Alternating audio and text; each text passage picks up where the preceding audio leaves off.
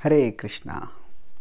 Solutions that try to satisfy everyone usually sway no one and solve nothing.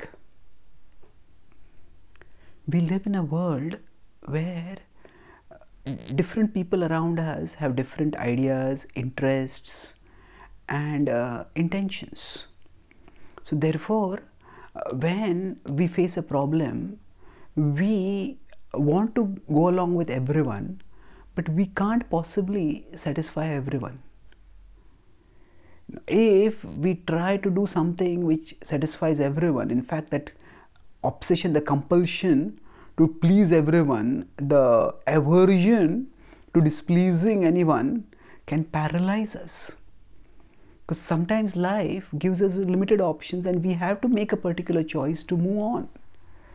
And when we make that choice, some people will be displeased. Now, if we try to satisfy everyone and we come up with a solution, but that becomes like a watered down compromise that appeals to no one, that sways no one. So people may externally go along, but internally they stay stuck in their positions and then they drag their feet while trying to implement, or even while somebody else is implementing, they put their feet in between, and thus things don't work. And thus solutions that try to satisfy everyone, they end up solving nothing also. And this applies not just to practical situations that we are going to face, but also applies fundamentally to the ideas and opinions that people have.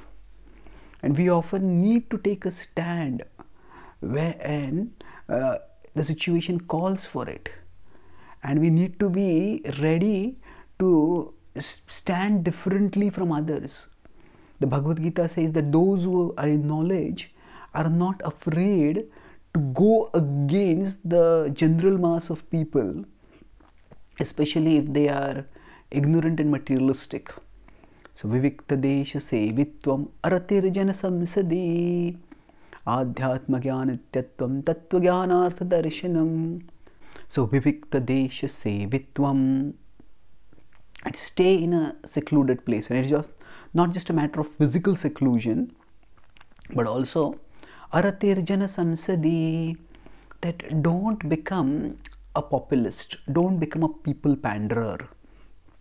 That if we understand that life is meant to be lived according to certain principles and people around us don't understand it, then we have to act and solve issues based on our understanding of the principles. That doesn't give us a license to be insensitive or condescending, but it just means that we have to be firm. We have to be true to our principles. And when we act in this way, we will find that things will move. If we have given in good thought and we work diligently, often the things that we do work. And when people see that a particular solution works, that's what makes them rethink their own positions. So rather than trying to satisfy everyone, we need to focus on living our lives according to the timeless principles and the wisdom that is given in scripture, and that will actually ultimately resolve issues and satisfy people. Thank you. Hare Krishna.